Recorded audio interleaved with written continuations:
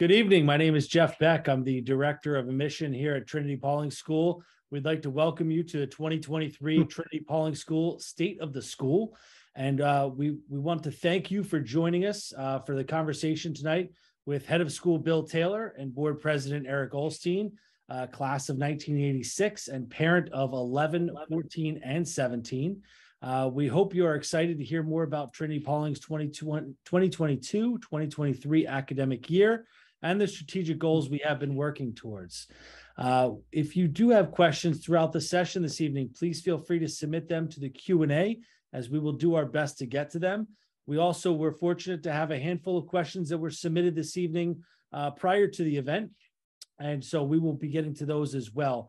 Our goal is to keep this to around 1 hour this evening to respect everybody's time, and also for those in the Northeast to be able to enjoy some of this nice weather. So without further ado, I'd like our other panelists here to introduce themselves, and then we'll get started. Good evening, everybody. I'm Bill Taylor. I'm head of school at Trinity-Pawling. This is my 8th year as head of school. It's my 21st year at Trinity-Pawling. I began my career here.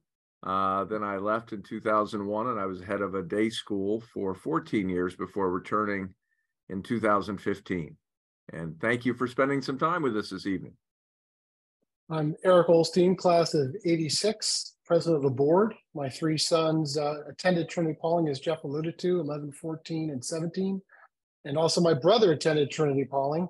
I had the honor of being co-chair of the search committee that found Bill Taylor to come join us, and thrilled to be working with him. When he says 8 years, it just seems like the time has gone by very quickly, Bill. It has. Wonderful. Well, you know what? We had one question that came through that actually kind of frames the whole conversation that we're looking for this evening. So I'll read that question and I'll let you all kind of take it from there. But that question was, what are the 5 or 6 key metrics that the board and the administration consider key to long-term success, and how are we doing? How are we able to measure that? So I think that kind of really sums up what we're looking to address tonight. So we'll start with that question. So, I think that is a great question, and one that I know that the board is top of mind for the board. So Erik, I'm going to let you start, and I'll add. Okay, sure, Bill. Well, of course, there's the financial sustainability of the school. That's kind of an easy one that's easy to have the metrics on. Of course, we'll be talking tonight about the strategic vision, which covers a broad spectrum of the school. And the board has set that strategic vision and measuring along with the head of school. We'll look at those metrics. On the board itself, we also have committees, whether it's school life or financial or even governance, which we're constantly checking ourselves on those metrics. And we've also have an outside advisor that we've hired some years ago to come in every now and then and challenge us to what we believe and we're measuring. It was brought about 4 or 5 years ago. So we not only just check ourselves internally, we do have someone come in from the outside to challenge our thought process, and at times check us to make sure we're striving and always looking forward and innovating. And I would add to that, because this was certainly something that I was looking at in the process of making my decision to leave one school and join another. And that is, how does the board see itself? And what is the role that the board assigns to itself? A board's role should be strategic. Optimally, it's generative, creating generative force for an institution. And what I was really trying to make sure we didn't have at Trinity-Pawling was a board that was really, too far into the weeds of the operation, because then that can get very blurry very quickly. And thankfully, this board is not that. And that proved itself. And this would be a metric that I would throw out there, and that is a school's ability to adapt to change, especially unexpected change. I mean, everything is always changing, and schools need to learn how to adapt without losing their sense of identity. And that sense of identity would be yet another metric of success. But the adaptability and when I think about the state of the school this year and how the school functioned this year, what comes to mind is that we were much more back to normal, however you may want to define that, but much more back to normal coming out of the pandemic, and the strength of the relationships were there, unfettered by masks or higher levels of anxiety caused by the pandemic, and we were able to really do the work that we excel at. And part of that also was sort of being able to make sure we had, traditions coming back, and we were teaching the traditions. One of the objectives for the prefects at the beginning of this year was to really make sure that we honored the school's traditions, that we sought to teach those traditions to the younger students, that we didn't lose sight of them. And I see, where that really has come into play on a daily basis, or almost a daily basis, is chapel. The chapel has always been an critically important place for the community to gather as a community. And those, and that was really maintained through COVID. Even though we couldn't meet in the chapel, we had gatherings. And so when we could come back in spaces like the chapel, that was very, very important. Another critical metric in the success of a school is the strength of its faculty and the faculty's ability to grow and adapt and to strengthen. And we're going to talk a little bit about that as we talk through the strategic vision that was passed about a year and a half ago, and we're sort of a year and a half into its pursuit. And another metric is one that we've just completed, and that is the accreditation process. Every independent school in the country is subject to some form or fashion of accreditation if they belong to an independent school association like Trinity-Pawling does in the state of New York. And for Trinity-Pawling, that's a 10-year accreditation process that's followed up 5 years later with sort of a check-in. And it's a very thorough deep dive into where the school is, where it's been, and where it wants to go. And also, as importantly, how will we know we're making progress?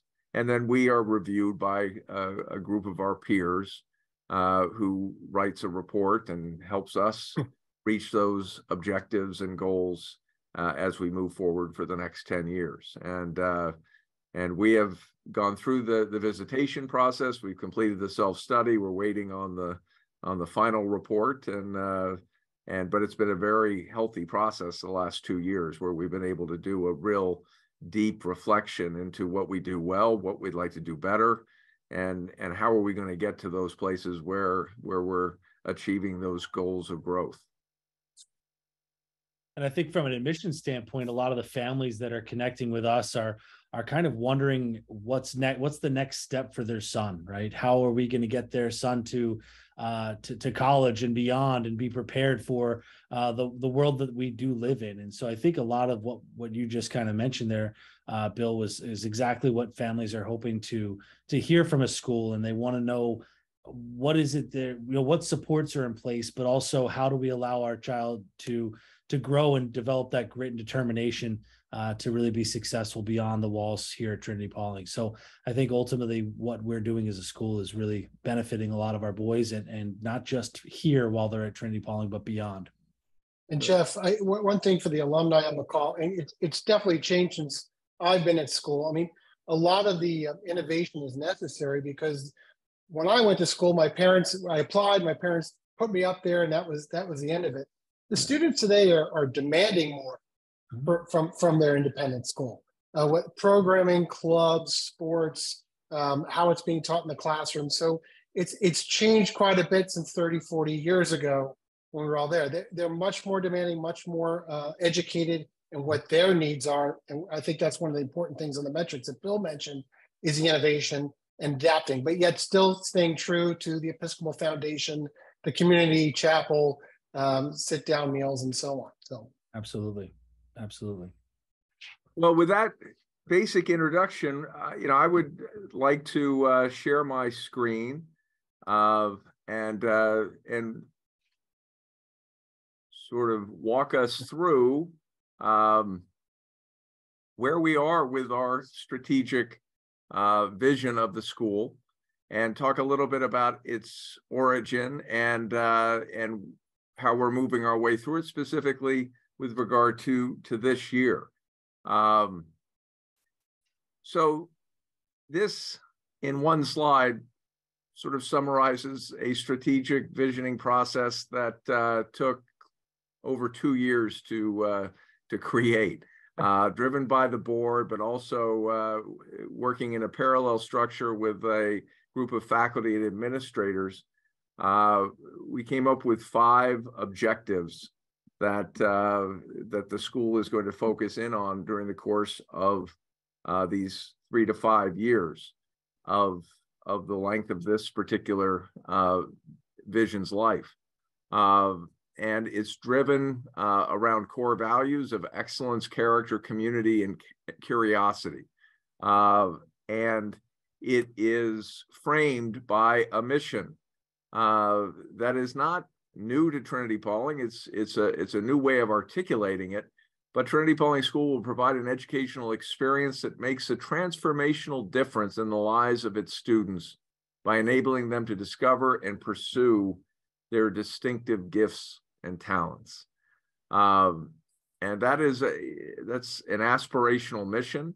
When we were coming up with the words for this mission, it really was inspired by the people around the table sort of saying, there's not a day that goes by that I don't think about Trinity-Pawling and the difference that it has made in my life. And that's coming mostly from alumni, but we hear it from parents, we hear it from past parents, we hear it from teachers as well.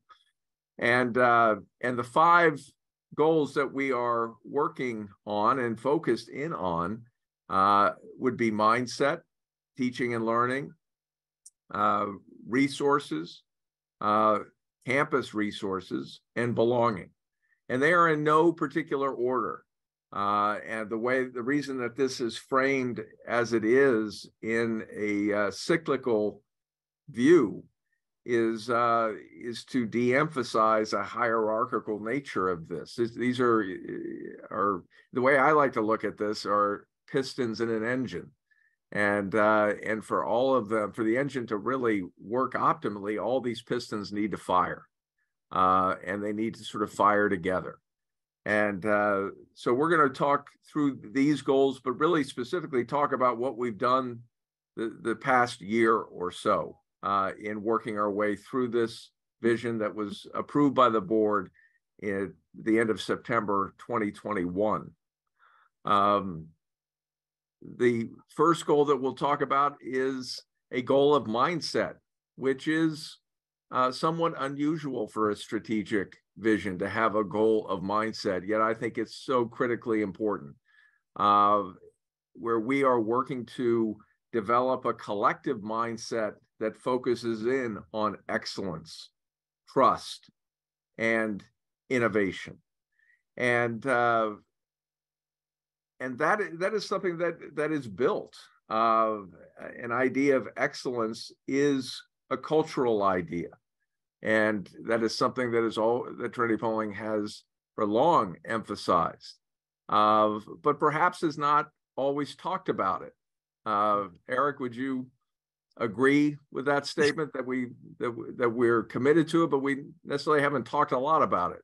Well, I think when we did the strategic vision planning bill, that was one thing that most alumni identified, that a lot of times all these great things we've been doing on campus for decades, and we just haven't had the mindset of talking outwardly about it and letting the whole world know. And it reinforces from the beginning of when we hired Bill, the excellent leadership, the continuity of leadership that Trinity-Pawling has always had, the excellence in our faculty.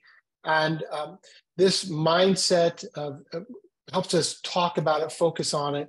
And I think also not just excellent trust, but also the innovation part is really important going forward for the school, constantly innovating and providing top-notch education for our boys at Trinity-Pawling and become the excellence of boys education.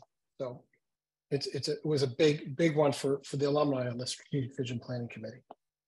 And I would elaborate just briefly on the concept of trust. Certainly that relates to relational trust, the trust that exists between students and their teachers, teachers and their students, but teachers with one another as colleagues, as professionals, the trust that we establish with the parents with whom we're partnering, who have entrusted the school with their most prized possession of their child, and also trust in the continuity of the school, and for the school to always be aware that amidst change that is around us, that there's continuity and stability that comes from an acknowledgement of what the school has always done well.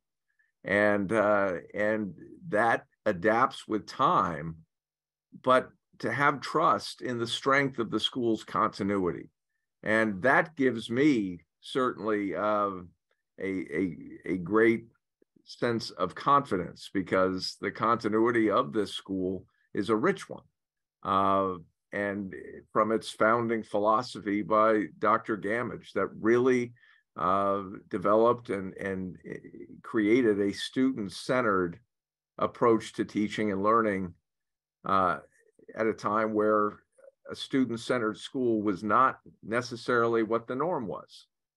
And Bill, yeah, go ahead, Erik. So I thought maybe you wanted to also expand. A lot of people use the word excellence, and I thought your talk with the board about excellence and the definition as you see it, how that's actually practiced at school. It's not just a word we're putting in there and saying, okay, we're going to be excellent at everything. Would you like to expand on that excellence portion? Sure. I'm going to jump to this slide because I think that idea of excellence comes from this other idea of mentorship, which speaks to relational trust. And it also speaks to continuity.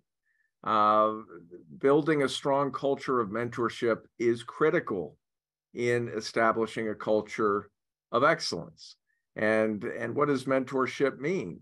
It means that as a teacher, I am looking at my students with a specific eye of what their gifts and talents are, in a way that perhaps I can see them as a mentor before they can see that in themselves.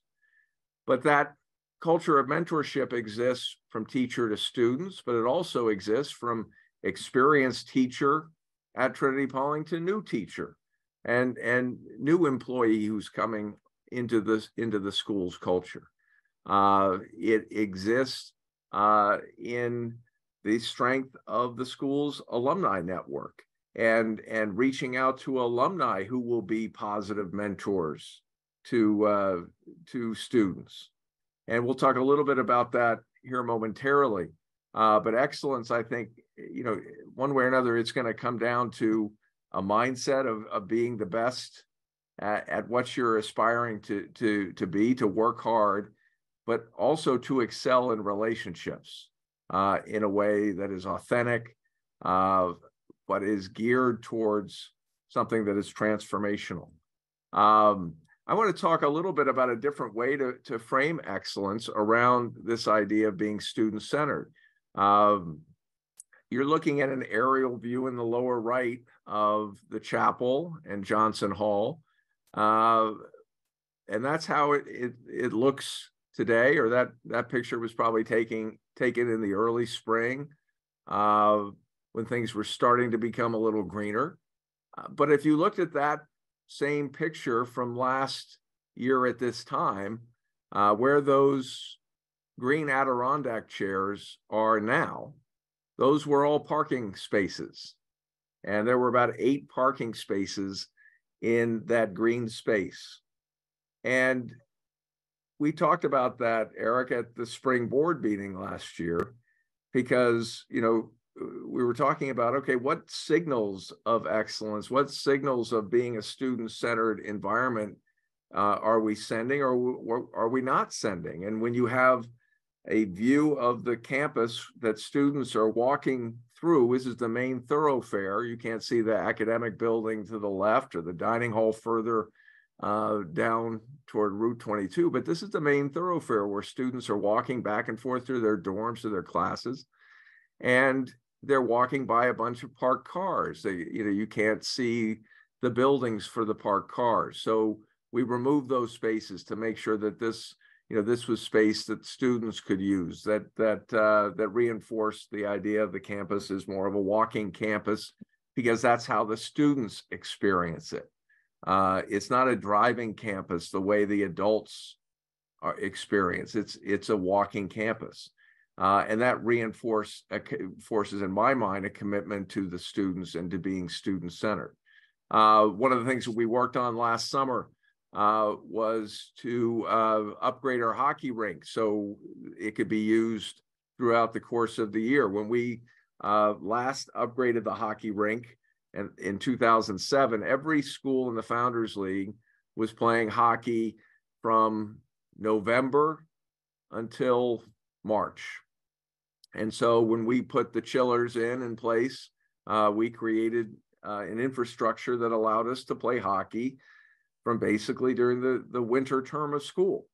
And that is not where hockey players are now. Hockey players want to be able to skate when they can during weekends and so forth. We're not playing hockey year round. We still are strong advocates of having different sports in different seasons. But when boys have free time, they wanted to come down and skate. So we figured out a way through a installation of a water tower that would increase the condensation rate in the rink, where we could start making ice in late August and September. And so when the boys came back in September, they were able to skate. And the ice is still down today, and kids were skating last weekend. That's perhaps for the hockey players, it's a big example. But if you're not a hockey player, that you're not going to necessarily experience that. But what it says to me is that we're paying attention to where the needs and interests of all the students are. I want to go back.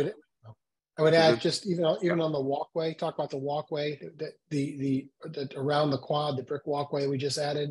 Talk about walking the campus and making it more beautiful for the boys and faculty to experience the campus on a walking basis. The other thing that we did this past summer, and I didn't throw any pictures in there for obvious reasons, but we renovated 4 bathrooms, 3 in the dorms and 1 in the field house. And that was perhaps one of the most significant and well-lauded changes by the students when they return, to see the bathrooms being improved and renovated.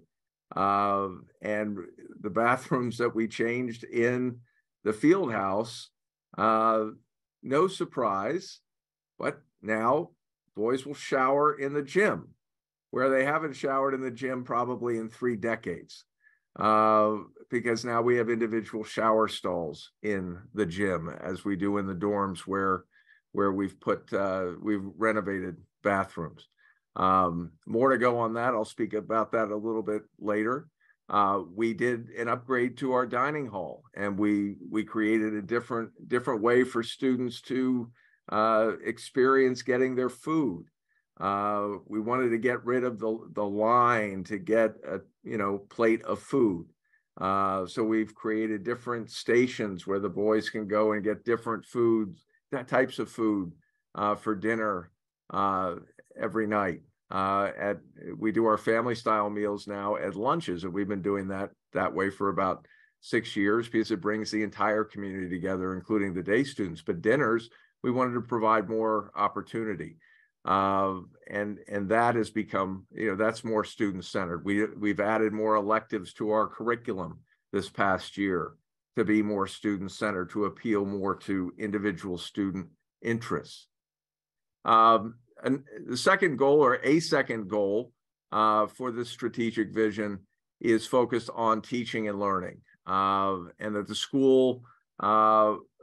school's teaching and learning experience will be forward-thinking, vigorous, and engaging in ways that manifest excellence in boys' education, with emphasis on that last phrase, the importance of teaching boys here at Trinity-Pawling. We are a boys' school, and we have been a boys' school, with the exception of about 15 years where we did have girls here as day students. But primarily the school has been a boys' school, and we excel at teaching boys. And boys learn differently. They learn differently from girls. Good teaching works well in teaching both boys and girls. But boys, really benefit from being more active in their learning. They benefit from being more experiential in their learning. They benefit from having a bit more autonomy in their learning. And we've worked to create that experience, and we're expanding in those areas in ways that I'll explain a little bit here in a moment. But just let me pause about why this is important right now. Boys are in some degree of a crisis in terms of learning as collectively in this country. When colleges matriculate their new freshman classes in the fall, they will matriculate 60% of their freshman class as women, and 40% will matriculate as boys. That ratio has been growing for the last 30 or 40 years. When I went to college, it was about 50-50, boys, men to women. This year it is 60-40 women to men. And then if you look at college graduation rates, more women are graduating college than men. There are more women going to graduate schools than men. There's a higher unemployment rate outside of college for men than there is for women. And there are many different factors for this, but one factor that we're focused in on is that collectively, through the larger educational system, we've not been educating boys well. We've been educating boys and girls in ways that they've had to memorize information, that they've had to feed back information in ways that match a particular test, how a particular test is looking for that information, or a particular teacher is looking for that information. They've not been learning in ways that are experiential. They've been learning in ways that have been more confining. That doesn't work well for girls either, by the way, but girls have been better at adapting to that than boys. There's no doubt that this ratio of the widening ratio of women to men in college has been growing over 40 years, because 40 years ago is when we started to shift a lot of these educational practices towards more standardized testing and more drill and kill types of approach to teaching and learning. So what have we been doing? This didn't start this past year. We've been working on this for the past 8 years to create avenues where boys are being active in their learning. They're getting involved with project-based learning, but they're doing it in ways that appeal to areas of interest, areas areas that boys have identified that they may have an interest, but perhaps a passion in exploring something more fully. And this all has been wrapped into something that we call the practicum, which impacts every student at Trinity-Pawling from middle school to graduation. It's a series of graduation requirements. The boys have to work their way through all of this. And what they all have in common is the boys are looking to solve problems. They're looking to develop their communication skills. They're working collaboratively in teams. They're being creative in how they're solving problems. And they're having some degree of choice over the problems that they're solving. And all of that appeals to how boys learn best. For the last 2 years, we have focused in on the practicum being done during the time between Thanksgiving and Christmas, something that we call winter session. This is the second year that we've done it in person. It was a experiment that we tried during the year that we were mostly remote, mostly hybrid, where we had a large number of students who were remote, but all students became remote in that 2.5-week period between Thanksgiving and Christmas. In the school year of 2020-2021, we had students back. We were proud to have students back, but once they came back in August, they didn't leave until Thanksgiving. No weekend leaves, no parents could go into dormitories, and that was to, of course, mitigate the potential spread of COVID.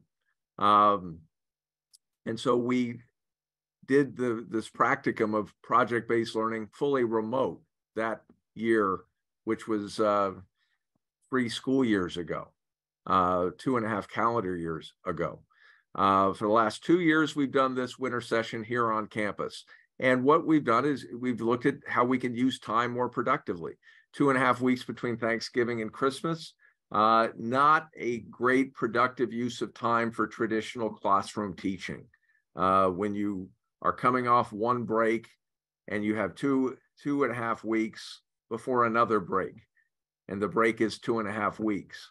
Every teacher, if they were being honest, when the boys came back in January, had to reteach a lot of what was taught in the first 2 weeks in December. But it's a perfect time to do something different for a shorter period of time. And 2.5 weeks allows us to do a deep dive into different forms of projects. So the boys are involved in team projects if they're younger. If they're juniors, they're involved in something called the Junior Collaborative Challenge, where they're solving real world problems in groups of teams of 5 or 6 peers that are randomly assigned. And they have to present their solution in a timed, filmed presentation that cannot exceed 12 minutes, where they all have to have a role to play. And if they're a senior, they're working on an independent senior project, something they've chosen that they want to do a deeper dive into. And a lot of those seniors are working with alumni mentors, somebody who has direct experience in an area of interest that a senior has, but has an interest that an alumnus is pursuing as a vocation or a serious avocation. And those relationships are being built. And so these are the practicum is one clear example of how we're looking at our curriculum differently because we are a boys' school. Another area that is in our second year now of rolling out are the Institutes for Active Learning. And these are 4 different institutes that the students will work their way through every week at Trinity-Pawling. We have a Leadership Institute, we have a Citizenship Institute, an Environmental Stewardship Institute, and an Entrepreneurship Institute. And all the faculty they sign up for an institute that they have an interest in, and then seniors select an institute that they essentially want to major in. And their institute choice will help guide their senior independent project.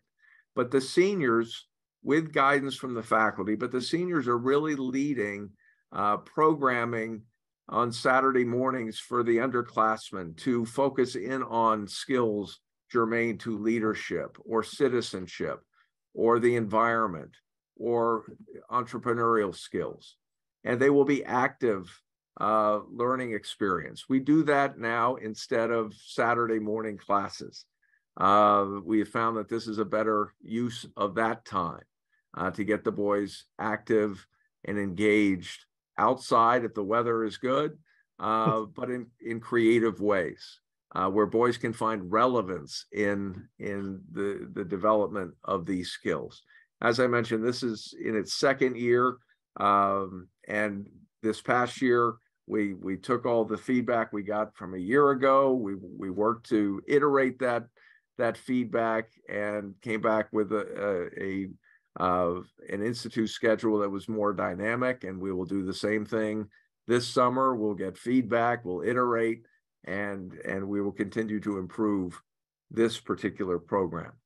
Bill, if you may, real quickly, I think yes. that from from where I sit, the educational landscape is continually started to shift and develop, and it is shifting. It has been shifting, and when families are evaluating schools, a school like Trinity-Pawling, they want to understand that when we say we're student centered, or we say we have an active or an engaged learning environment, I feel like we're pretty fortunate to have very clear objectives, very clear ways in which we engage our boys. And the two examples that you just gave right there are specific programs that we have, but it also extends into the classroom and how our faculty connect with those students as well. So creating that sense of the ability to take that knowledge that is widely available, but also then learn how to apply it and also use it in a collaborative sense and communicate it is really what is allowing these boys to be effective as learners in the 21st century, right?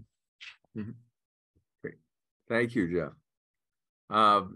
Another strategic goal that we've been working on is this goal of belonging, that the school will nurture a community that is enriched by its diversity, inclusiveness, and awareness of belonging.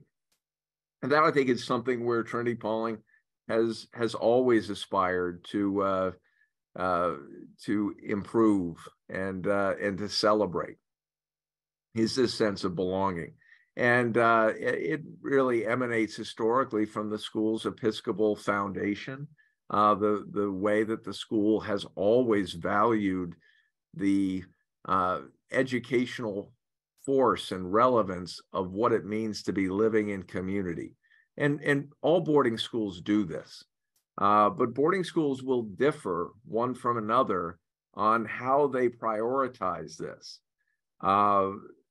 At Trinity-Pawling, we gather in chapel or in assembly 4 times a week. We're very intentional about bringing the students together.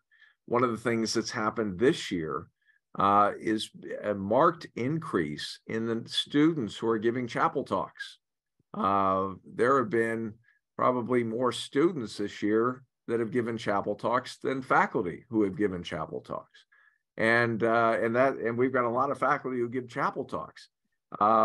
We've in the last 3 weeks, we've had about 6 students who have given chapel talks, a lot of them seniors who are recognizing that the time is winding down, and it's something they've always wanted to do, and they're trying to get it in before they graduate.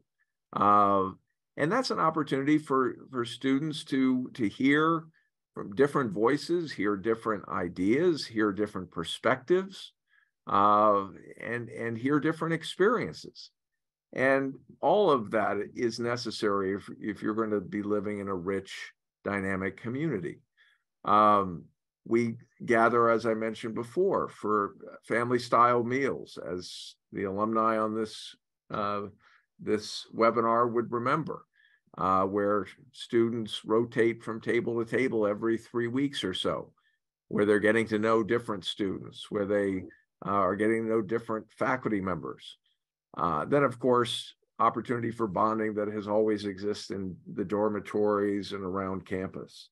But through this goal, we've also sought ways to make sure that our curriculum is expanding, that we're looking to ensure that we're not sort of becoming staid in how our classes are taught, or the books that we're reading in English classes, or the textbooks we're using in other courses, that we're constantly looking and reevaluating these choices from the lens of this focus on belonging, making sure that that multiple voices are being heard in that. We've developed different elective courses this year. We teach a course in rap music, in course in race and sports. There's a course in the history of the civil rights movement that was taught this year. In our American literature courses, we've added new text, new reading to complement some of the texts that have always been read, to make sure that different voices, different experiences are also being referenced and part of the learning process. We've created different opportunities for different affinity groups to come together And we have a Black student union, for example, on campus. We have a Jewish student awareness club. We have an international student group on campus. And this is not done in ways that people are separate, but they're done in ways to make sure that that people who are coming from different communities know that that community also exists at Trinity-Pawling, but it's part of the larger community where everybody's voices are heard. And that has been very, very successful. And we know that at least because we're hearing that from students. We participated in a community and belonging survey where students from almost 200 different independent schools around the United States and Canada participated in the same survey, and we got data back that that spoke to: do you feel comfortable in your school community? If do you feel comfortable with adults? Do you feel comfortable with, if you're a new student, do you feel comfortable with the older students? Do you feel that your voices are heard at the school? If there's a disagreement, do you feel safe in working through a mediation or a way to solve a disagreement? If there are issues of bias or discrimination, does the community address those in ways that are healthy? And the way that our students responded, we received their scores. We could compare them against the aggregate of the entire sample base, and our student scores were above, in most cases, what the aggregate of the rest of the almost 200 schools' responses were. And that doesn't mean that they're perfect, but it does speak to a very healthy culture where students do feel that they belong, that they feel that they're valued and respected.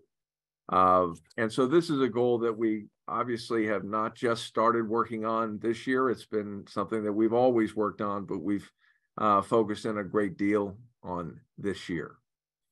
And then another goal is making sure our campus resources are at a stage where they're able to provide a healthy environment that supports the school's objective to be transformational in the experience of our students. You see pictures of our working farm, and this was taken in the fall.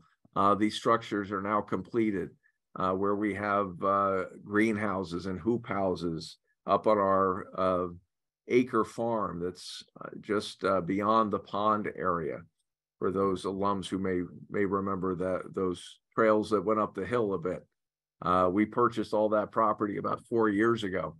And among other things, it has our farm where we're growing vegetables. Many of the vegetables end up in the school's salad bar. Erik, you reference this area, the quad area, creating spaces where kids to gather. Every corners of the quad now has sort of a seating area, and where the boys are sitting around the table is at the far end of the quad, that has picnic tables, places for students to gather and work, or just to hang out. Jeff, you've taken a lot of, or you haven't, but you've had students take other students on tours, prospective students. What's the impact and the comments you hear back about the campus, specifically some of the new additions that have gone in? Aside from how great our tour guides are, they do really appreciate the sense of community that the campus feel, the flow of the campus, if you will, to use that kind of a word. And so I think that when families are walking around campus, they're recognizing that there's an intentionality to how the campus is designed. There's an intentionality of what we've added in terms of these key spaces on the corners.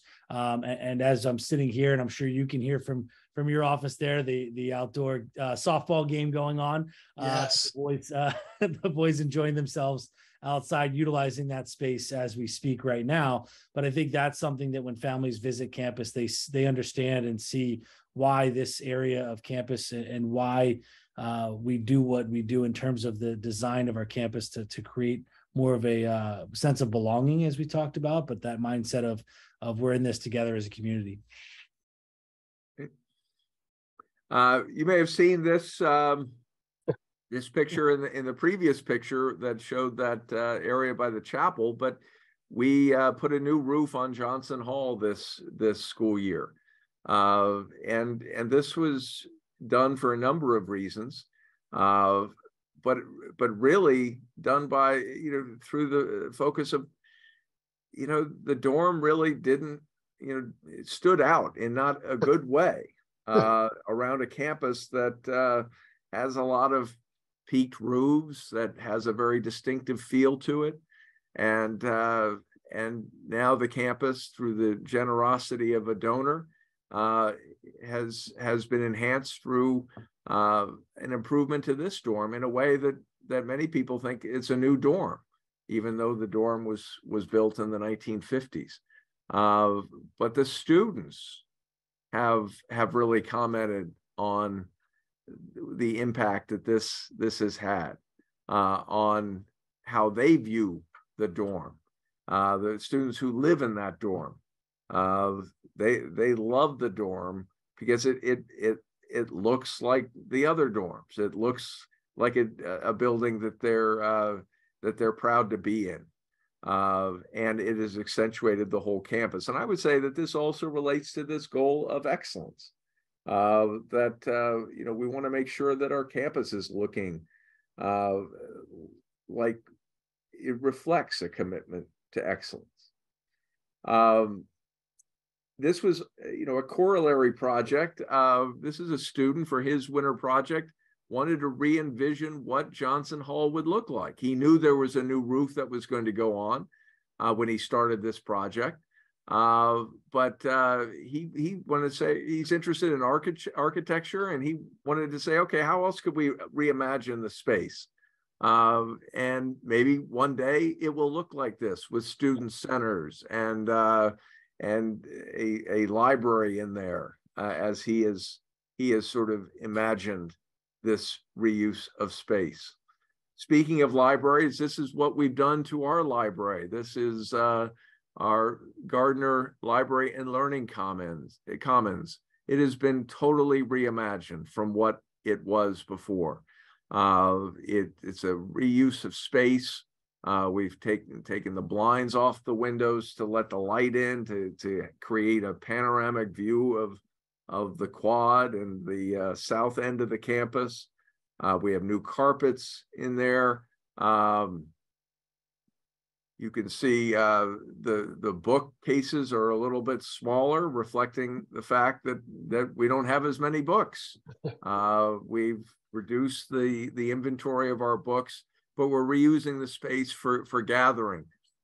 These softer seats that you see there, every one of those seats has electricity to it, so students can recharge their computers and so forth, as do these tall tables here that you can see. Down in the lower right, we're adding a coffee station that is going to go in there, and so students next year are going to be able to go in and get a cup of coffee and hang out, maybe do some of their work, or gather there with some of their peers. And it's a place where faculty meet students. Once we changed the furniture in this room and made it more sort of student-centered, user-friendly, more comfortable, we changed the carpet. Students have been flocking back into this space in a way that they weren't. And so we know that we've made the right moves, because the students are telling us that we've made the right moves. This past summer, through a generous gift from the class of 1970, we were able to hydro rake the pond, clearing out the silt and the weeds from it. And you can see the lower pictures there reflect the size of the pond that actually grew by about 20%. in its scope, because we were able to deepen certain areas of it. And this is an area where the boys use quite a lot. The boys fish in it, they swim in it. In the winter, they skate on it. And it's a place where boys just like to be. And this structure on the lower right, that's an environmental study building that was also partially funded or largely funded by the class of 1970. This fall, we dedicated the Benham family terrace and fire pit in honor of Tyler Benham, the class of 1990, given by David and Penny Benham. David Benham is the class of 1964. And the Benhams were looking for a way to honor their son Tyler, who had tragically passed away a few years ago. Tyler was an outdoorsman, loved being outdoors. And so this was their vision, to create a spot where kids could gather, fish perhaps, but gather around a fire pit and enjoy being outside. And this has been very well used. We're planning a big fire for the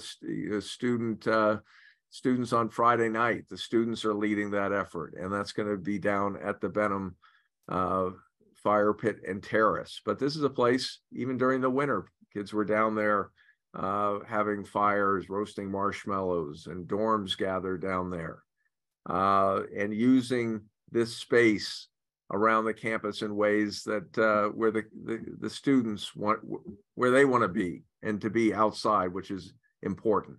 You can see dedication with a number of the class of 1990 in attendance this past fall. And then the last goal is financial resources, and this, of course, has to be a priority for the school to expand its financial resources to assure its leadership role as the next generation school for boys. We're in the early stages right now of planning for the next capital campaign. We're working through various different consulting firms before a selection of the firm that we will work with to explore the feasibility of a campaign, what the interest is from the alumni, from parents, from past parents, but they will be around these areas that we've sort of outlined. Another big area that we haven't outlined will be endowment. And that if there's anything that the last 3 years has demonstrated, and that is the critical need for a strong, robust endowment to help when you do get hit with an unexpected challenge, such as a pandemic that thoroughly disrupted the life of schools. So that'll be something more that we will be working on, but we've done a lot of work, Erik, I believe, in the last year through the board's guidance and leadership to advance, a good year's work through on this strategic vision. Well, Bill, I was just thinking as you were going through all this, that are you sure it's only been 8 years you've been there now? Before I thought it went quickly, and now I'm looking at the presentation and just how much has been done in the time you've been there. It's what a wonderful place. And of course, the greatest joy for me being on the board is coming back to campus and seeing the smile on the boys' faces, some of the boys watching them grow over the years, and the impact that the school is having, the transformation that's taking place on campus that both parents and alumni can be really proud of. Thank you. Thank you. And Jeff, I don't know if we have any questions. I know we probably have some questions that we haven't answered, so happy to do that. I was just looking through them real quickly here. I think most of the questions have been addressed. For those of you that have additional questions or questions have come up, feel free to put them in the chat or the Q&A, and we'll be able to get to them. But we did have a few questions that seem to be from some prospective families regarding admissions. So I'm happy to address that as of right now. One of the questions was asking if we are accepting applications at this time. And the answer to that question is yes. We do go on a rolling admissions basis post that April 10th return date from students. And so we will continue to accept applications from students. And then we also had a great question about how the pandemic and coming out of the pandemic, our acceptance rates and yield rates have adjusted and shifted and changed. And the acceptance rate, I think, across the entire scope of boarding schools has shifted dramatically in the last handful of years with the proliferation of the standard application online, or similar to the college, the common application. More students are applying to more schools. So instead of students applying to 3 to 5 schools, some students are now applying to 15 to 20 schools. And so that kind of skews our acceptance rates a little bit. But I think what we focus on are, we want students that want to be at Trinity-Pawling. And that means that we're focused on the students that we accept, how many of those students choose to come to Trinity-Pawling. And that rate right now has grown rapidly in the last handful of years.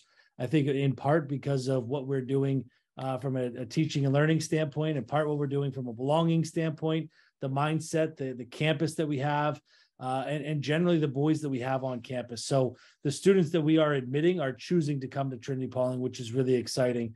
And the other piece to this is that we're seeing more boys in my short time here that are exclusively looking at all boy options, or exclusively looking at boys only schools. And that's something that I think has shifted in the last handful of years. And that goes back to pretty much what we've discussed throughout most of this webinar about the reason why boys education is so important right now, and why our focus on boys education is helping our boys stand out as they go beyond the walls of Trinity-Pawling. So hopefully that helps answer, but I'll keep an eye out to some other questions here that come in. And Jeff, one of the things that I've noticed as we've gone through sort of the data through the admissions year, especially those who have chosen Trinity-Pawling, is, we're seeing more boys who choose Trinity-Pawling, but they were looking at co-ed schools. Mm-hmm. And they may have only looked at Trinity-Pawling in the midst of 3 or 4 other co-ed schools. And they came here for whatever reason while they went and looked at other co-ed schools. But many of those boys and families have chosen Trinity-Pawling. Correct. Because of what they've learned when they were here about how a boys' school is valued, particularly by the boys with whom they're meeting here. Absolutely. And I think, yeah, go ahead, Eric.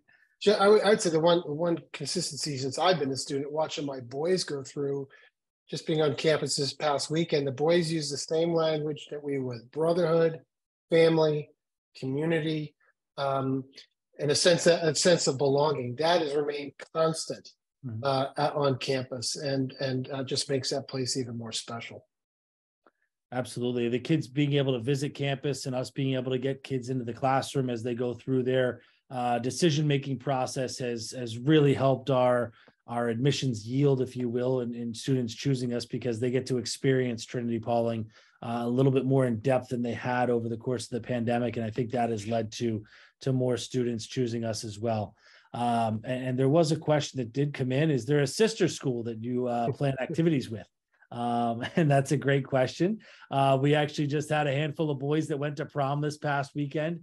But within the Founders League, which is our close ties, we do have a handful of sister schools, as well as some schools that are outside of the Founders League that we will cross over with and have different experiences, whether it's educational and or the more traditional kind of social events that we encourage our boys to take advantage of and participate in. Other questions? And if not, I mean, I feel like we covered pretty much everything that we wanted to see, or that folks had asked in the initial onset of questions there. I guess the one thing that I'd like to really point out, and the admissions office is doing everything we can to share what the experience that the boys have while they're here. And one of the questions referred to faculty retention and the faculty in general.